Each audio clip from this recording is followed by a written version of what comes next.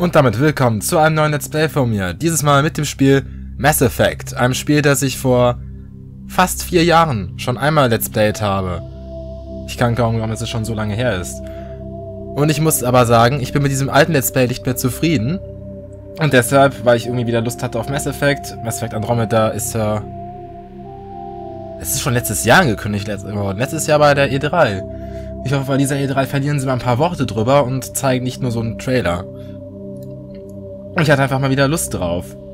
Und dieses Mal dann auch einmal mit allen DLCs, ja, gerade von Mass Effect 2 und 3 habe ich die meisten DLCs noch nicht selber gespielt.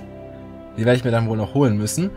Und zum anderen, euch wird gleich auffallen, dass, werden euch dann 2 Dinge vielleicht auffallen, die das Spiel kennen. Vor allem, die das Spiel kennen. Zum einen, es wird ein bisschen besser aussehen, weil ich eine HD-Mod drin habe. Die Mod ist in der Beschreibung verlinkt. Und zum anderen wird die Sprachausgabe des Spiels auf Englisch sein. Weil die deutsche Synchro, die geht mal gar nicht. Wer den Witz jetzt versteht, ihr seid super. Also, wie gesagt, die deutsche Synchro, die werde ich mir nicht antun. Aber ich muss dazu sagen, Mass Effect 1 ist in der Beziehung ein bisschen kacke. Mass Effect 3 kann man die Untertitel und Sprachausgabe unabhängig voneinander umstellen. Mass Effect 2 muss man ein bisschen tricksen, weil wenn man da in die Datei geht und das ändert, man kann zwar da die Gesamtsprache ändern, aber irgendwie, ich hatte Sprachausgabe auf international gestellt und so Untertitel auf Deutsch, dann war das ganze Spiel auf Deutsch. Ich weiß nicht, warum man etwas so schreibt, wenn hätte ich gedacht, dass die Sprachausgabe dann Priorität hat, aber ist wohl so. Und hier, ich musste das Spiel bestimmt 3 oder 4 Mal neu installieren auf Deutsch. Ich glaube, ja, 3 Mal neu installieren auf Deutsch. Und vorher hatte ich es halt auf Englisch nur installiert. Da ich die ganzen Dateien dann umbenennen musste. Und jetzt denkt das Spiel zwar praktisch, dass es die deutschen Dateien aufruft, also die deutschen Audiodateien, aber eigentlich ruft es die englischen ab. Es ist gar nicht so schwer.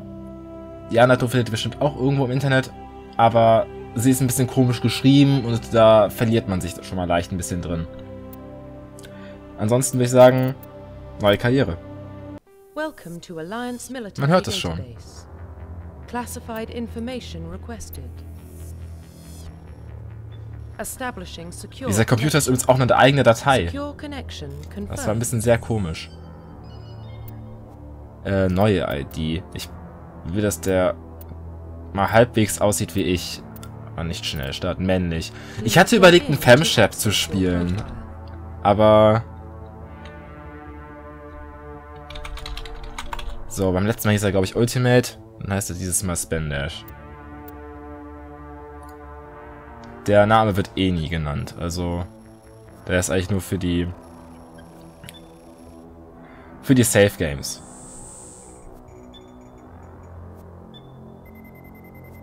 Warning, data corruption detected.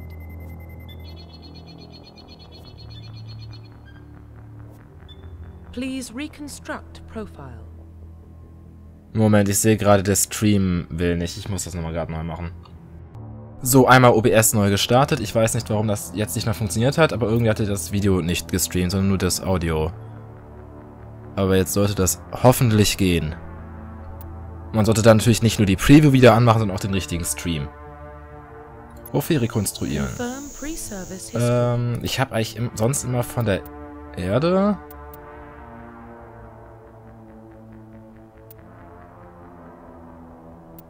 Also ich muss sagen, Raumfahrer finde ich irgendwie nicht so gut.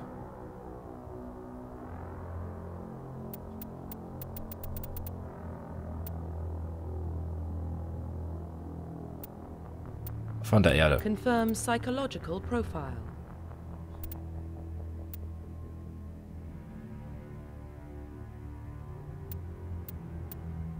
Kriegsheld. Confirm military specialization. Frontkämpfer.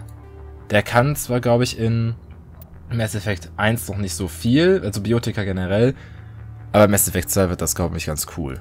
Confirm facial identification. So, das wird auf jeden Fall geändert. Gesichtsstruktur.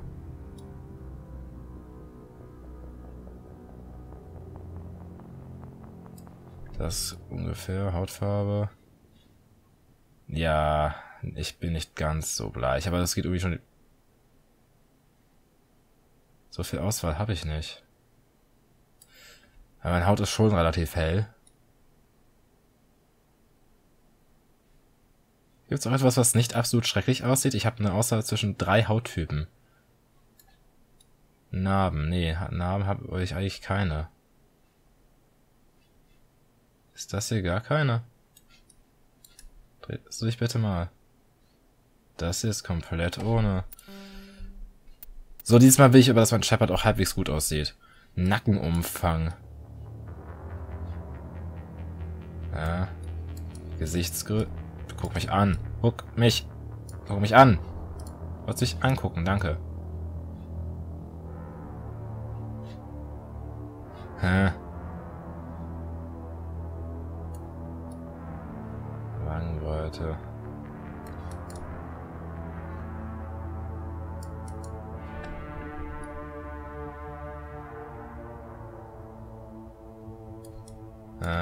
Ohrengröße. Ohren anrühren, das ist auch immer wichtig, aber Ohrenausrichtung. Ja, eher so.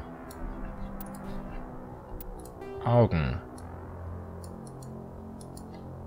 Ey, guck mich doch bitte mal an.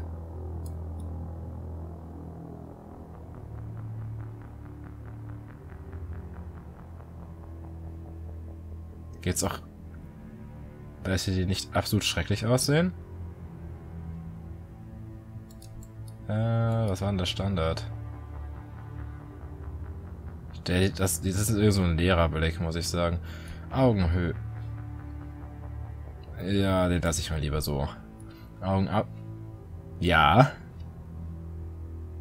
Auch etwas, was man besser in der Mitte lässt. Augentiefe.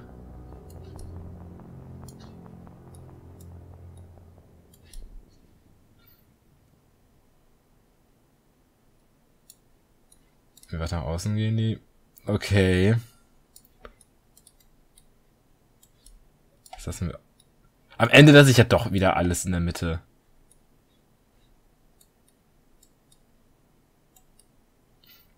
Ich möchte jetzt aber auch nicht die ganze Zeit aussehen wie Spock.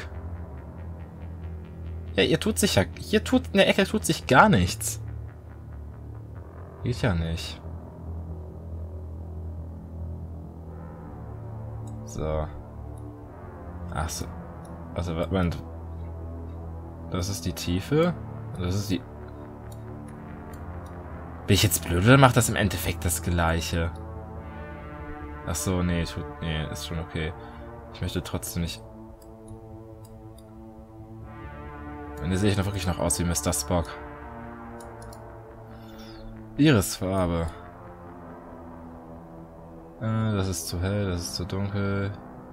Ich meine, das sieht irgendwie... ein bisschen sehr heftig aus. Habe ich irgendwo was... Ja, das könnte so ein grünbraun sein. Aber... Was haben wir noch? Jetzt noch ein bisschen...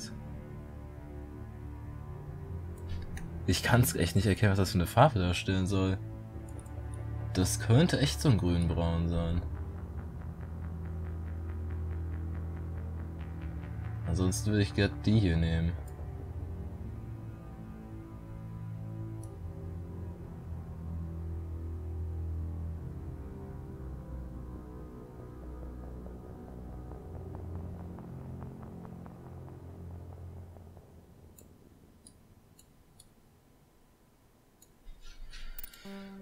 So, Kiefer.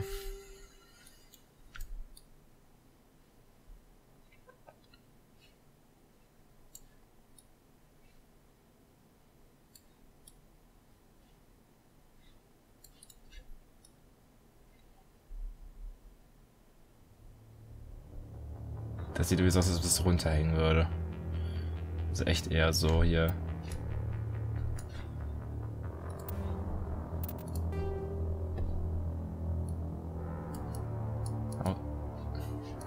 Guck mich an.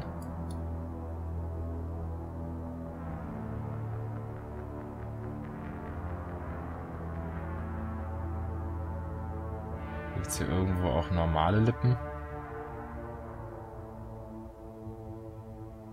Ja. Mund.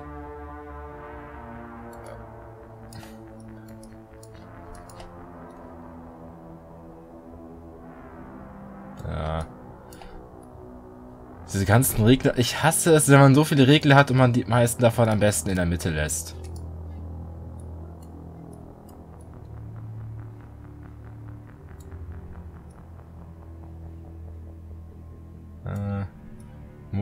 Ja. Eher nicht. Am ehesten nicht noch. Ja, ein Tacken höher kann es schon sein. So. Nase.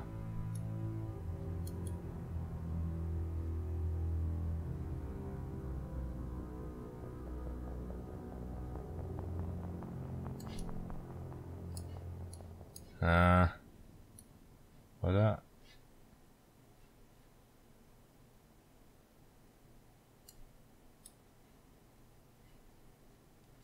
Ja, absolut. Lassen wir so.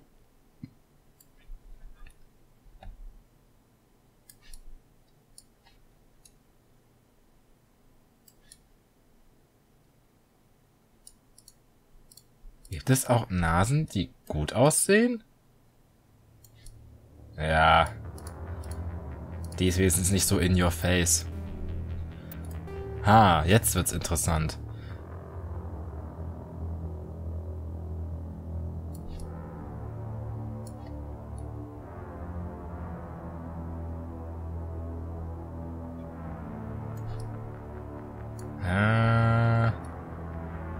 Das oder das? Ich bin mir gerade nicht sicher, was ich besser finde. Was sieht's denn mit Haaren aus?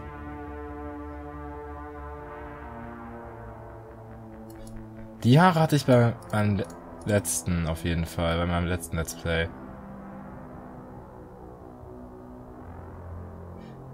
Ja, leider sieht auch nichts davon aus wie irgendwas, was ich je als Frisur hatte.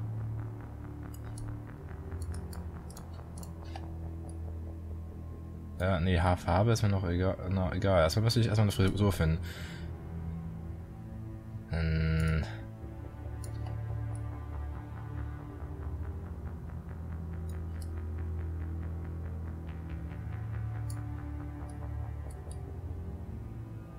Ich will nicht die Haarfarbe. Erstmal wichtig das hier.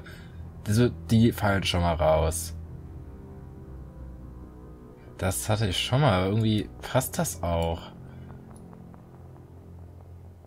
Das nicht so, auch nicht. Da habe ich jetzt die Wahl zwischen den beiden hier.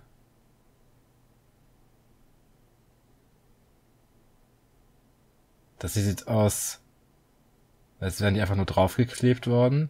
Vor allem wie die hier durchklippen. Ganz großes Kino. Was hat der für eine hohe Stirn? Das kann aber gerade nicht sein. Kann ich die Stirn ein bisschen runter machen? Ja, dann passt das schon nicht mehr. Kopf, wo ist denn mal die...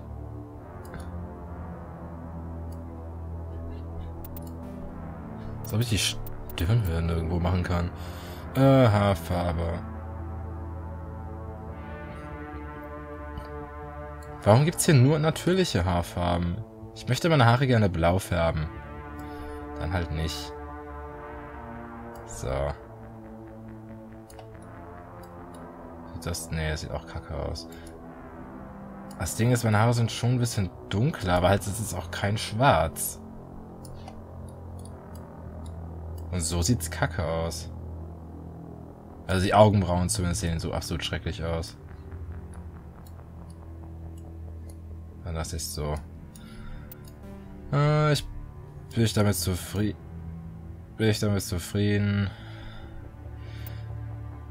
Ja, damit kann ich leben. Ich hänge schon nach 15 Minuten da dran. Profile reconstruction complete. Ich bin der Shepard von der Erde, Kriegsheld, Frontkämpfer mit Sturmgewehr.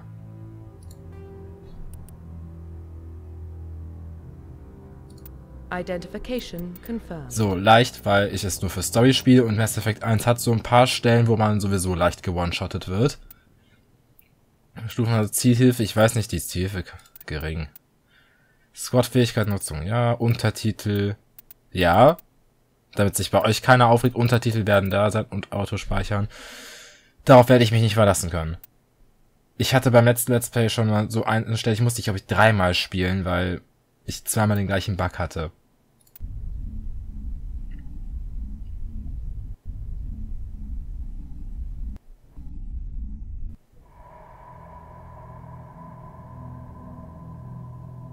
Well, what about Shepard? Earthborn, but no record of his family. Doesn't have one. He was raised on the streets. Learned to look out for himself. He proved himself during the Blitz. Held off enemy forces on the ground until reinforcements arrived. He's the only reason Elysium is still standing. We can't question his courage. Humanity needs a hero. And Shepard's the best we've got. I'll make the call.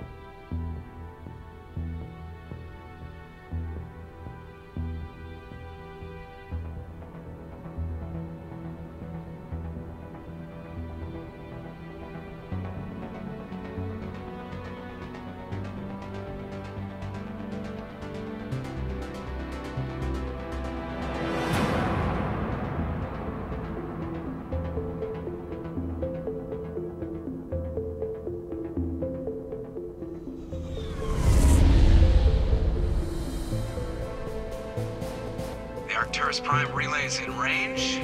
Initiating transmission sequence. Commander?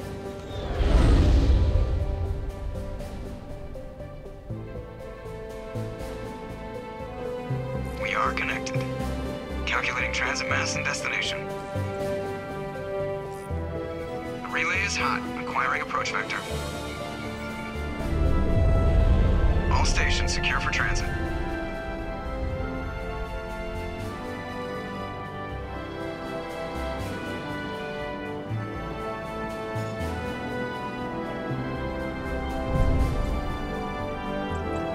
Green. Approach run has begun.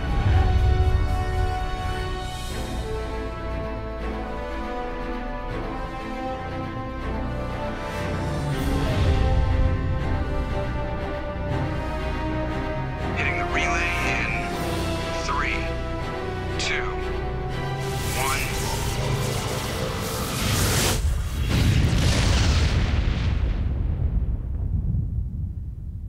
Thrusters. Check. Navigation. Check. Internal emissions sync engaged. All systems online. Drift. Just under 1500K. 1500 is good. Your captain will be pleased. I hate that guy. Nihlus gave you a compliment. So you hate him. You remember to zip up your jumpsuit on the way out of the bathroom? That's good. I just jumped us halfway across the galaxy and hit a target the size of a pinhead. So that's incredible. Besides, Spectres are trouble. I don't like having them on board. Call me paranoid. You're paranoid. The Council helped fund this project. They have a right to send someone to keep an eye on their investment. Yeah, that is the official story. But only an idiot believes the official story. They don't send Spectres on shakedown runs. So there's more going on here than the captain's letting on. Joker, status report. Just cleared the mass relay, Captain. Stealth systems engaged. Everything looks solid. Good. Find a comm buoy and link us into the network. I want mission reports relayed back to Alliance brass before we reach Eden Prime. Aye, aye, Captain. Better brace yourself, sir. I think Nihlus is headed your way. He's already here, Lieutenant. Tell Commander Shepard to meet me in the comm room for a debriefing. You get that, Commander? Great. You pissed the captain off, and now I'm going to pay for it. Don't blame me. The captain's always in a bad mood. Only when he's talking to you, Joker. Okay. Also dieses Intro ist ja echt nice, aber dabei ist es mir gerade abgestürzt. Deshalb habe ich da gerade wohl einen Cut machen müssen. Sah vielleicht ein bisschen komisch aus. Was haben wir? Ich hoffe, der HD-Patch ist noch drin. Also sonst sind hier diese Displays nicht so detailliert. So viel kann ich sagen. Aber wenn mir ja so, für Leute, die es vielleicht interessiert, warum es nicht geklappt, also entweder lag es an der Bioengine.ini oder wie das heißt. Die habe ich auf jeden Fall mal umbenannt. dann wird die neu generiert, oder es lag daran, dass ich den Large Address Area nicht drin hatte. Also es ist so ein Programm, das kann man auf jede Echse klatschen von irgendwelchen Spielen und da können die, ich glaube, bis zu 4 GB RAM sich halt nehmen, auf einem 64-Bit-System zumindest. Ansonsten haben die halt immer nur 2 GB. Wenn man mit HD-Texturen arbeitet, die sind normalerweise nicht so optimiert, dass die in die 2 GB reinpassen. Reden wir mal ein bisschen mit den Leuten. Ihm hier zum Beispiel. Congratulations, Commander. Looks like we had a smooth run. You heading down to see the captain? I'm on my way to give him a status update right now. With all due respect, sir, maybe he'll finally tell you what we're really doing out here. I'll see if I can get some answers when I see him. Good luck, Commander. Was mir aber auch gerade aufgefallen ist, wenn wir hier in der Zwischensequenz lang gehen, ich kann mich... Vielleicht habe ich auch einfach nur nicht aufgepasst, aber ich bin mir ziemlich sicher, hier drüben stand keiner. Und dann steht auf einmal Nihlus hier. Vielleicht habe ich auch einfach nur gerade nicht aufgepasst, aber... Ich bin mir ziemlich sicher, die vorherigen Kamerawinkel habe ich Ihnen nicht gezeigt.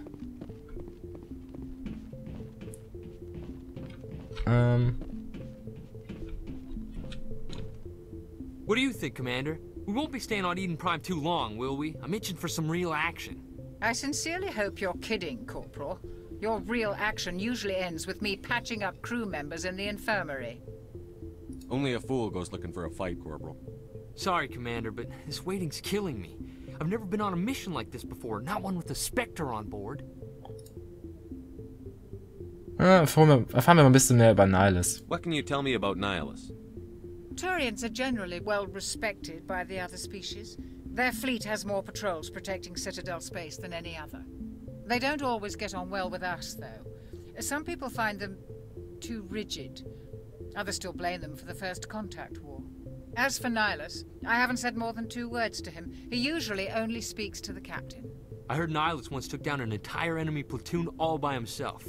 Man, I can't believe I'm on a mission with an actual Spectre. Erzähl mir mal mehr über die Spectres. What do you know about the Spectres? Only what I've heard. Spectre agents work directly for the Citadel Council. They usually work alone or in small groups. Spectres don't have any official power, though. Basically, they're a shadow organization with a mandate to preserve and protect galactic stability. Protect it at any cost. Don't forget that part.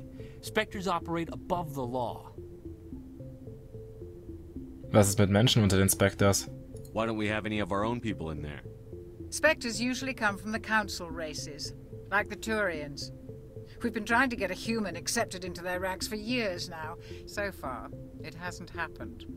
Hey, Commander, you'd make a good Spectre. You're a war hero, right? Held off an entire enemy fleet during the Blitz single-handed? That's the kind of talent the Spectres are looking for. This is all just wild speculation. The Spectres aren't interested in recruiting humans, no matter how capable.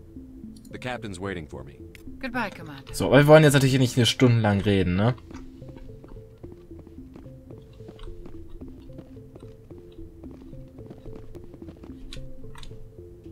Commander Shepard, I was hoping you'd get here first. It will give us a chance to talk. What about? I'm interested in this world we're going to, Eden Prime. I've heard it's quite beautiful. I've never been there. But you know of it. It's become something of a symbol for your people, hasn't it? Proof that humanity can not only establish colonies across the galaxy, but also protect them. But how safe is it, really? If you've got something to say, just say it. Your people are still newcomers, Shepard. The galaxy can be a very dangerous place. Is the Alliance truly ready for this? I think it's about time we told the Commander what's really going on. This mission is far more than a simple shakedown run. I figured there was something you weren't telling us. We're making a covert pickup on Eden Prime. That's why we needed the stealth systems operational. Was bergen wir denn? What's the payload, Captain? A research team on Eden Prime unearthed some kind of beacon during an excavation. It was Prothean. I thought the Protheans vanished 50,000 years ago. Their legacy still remains. The mass relays, the Citadel, our ship drives. It's all based on Prothean technology. This is big, Shepard. The last time humanity made a discovery like this, it jumped our technology forward 200 years. But Eden Prime doesn't have the facilities to handle something like this. We need to bring the beacon back to the Citadel for proper study. Obviously, this goes beyond mere human interests, Commander. This discovery could affect every species in Council space. Why didn't we keep the beacon for ourselves? You humans don't have the best reputation. Some species see you as selfish, too unpredictable, too independent, even dangerous. Sharing that beacon will improve relations with the Council. Plus, we need their scientific expertise. They know more about the Protheans than we do. The beacon's not the only reason I'm here, Shepard. Nihlus wants to see you in action, Commander. He's here to evaluate you. What's going on, Captain? The Alliance has been pushing for this for a long time. Humanity wants a larger role in shaping interstellar policy. We want more say with the Citadel Council. The Spectres represent the Council's power and authority. If they accept a human into their ranks, it shows how far the Alliance has come. You held off an enemy assault during the Blitz single-handed. You showed not only courage, but also incredible skill. That's why I put your name forward as a candidate for the Spectres. Why would a Turian want a human in the Spectres? Not all Turians resent humanity. Some of us see the potential of your species. We see what you have to offer to the rest of the galaxy, and to the Spectres. We are an elite group. It's rare to find an individual with the skills we seek. I don't care that you're human, Shepard. I only care that you can do the job. Wenn ich ablehne? I don't like people making decisions about my future. This isn't about you, Shepard. Humanity needs this. We're counting on you. I need to see your skills for myself, Commander. Eden Prime will be the first of several missions together. You'll be in charge of the ground team. Secure the beacon and get it onto the ship ASAP. Nihlus will accompany you to observe the mission. What do you know about the Protheans? Just what they taught us in school. They were a technologically advanced species that ruled the galaxy 50,000 years ago. Then they vanished. Nobody really knows how or why, though I've heard plenty of theories. But everyone agrees, galactic civilization wouldn't exist without them. Their Citadel is the very heart of galactic society, and without their mass relays, interstellar travel would be impossible. We all owe the Protheans a great debt. Why is this beacon so important? All advanced galactic civilization is based on Prothean technology, even yours. If we hadn't discovered those Prothean ruins buried on Mars, we'd still be stuck on Earth. That was just a small data cache. Who knows what we can learn from this beacon? What if it's a weapons archive? We can't let it fall into the wrong hands. Like who? The Attican Traverse isn't the most stable sector of Citadel space. There are plenty of raiders and criminal groups active in the region. They might figure a Prothean beacon is worth the risk of attacking an Alliance ship. Plus, Eden Prime is right on the border of the Terminus systems. The Attican Traverse is under Citadel protection. If the Terminus systems attack, it's an act of war. Technically, yes. But some of the species in the Terminus might be willing to start a war over this. The last thing the Council wants is to get dragged into a major conflict with the Terminus systems. We have to keep this low-key. Just give the word, Captain. We should be getting close to Eden. Captain, we got a problem. What's wrong, Joker? Transmission from Eden Prime, sir. You better see this. Bring it up on screen.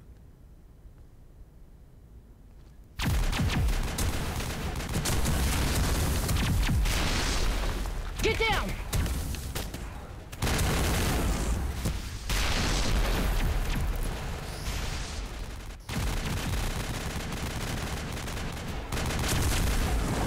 We are under attack, taking heavy casualties. I repeat, heavy casualties. We can't... Get evac. They came out of nowhere. We need...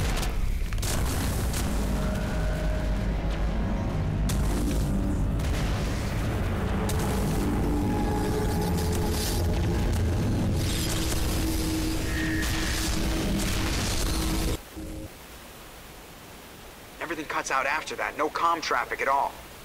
Just goes dead. There's nothing. Reverse and hold at 38.5.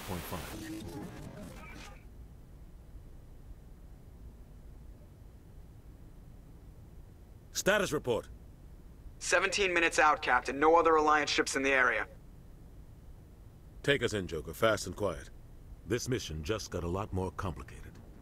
A small strike team can move quickly, without drawing attention. It's our best chance to secure the beacon. Grab your gear and meet us in the cargo hold. Tell Alenko and Jenkins to suit up, Commander. You're going in.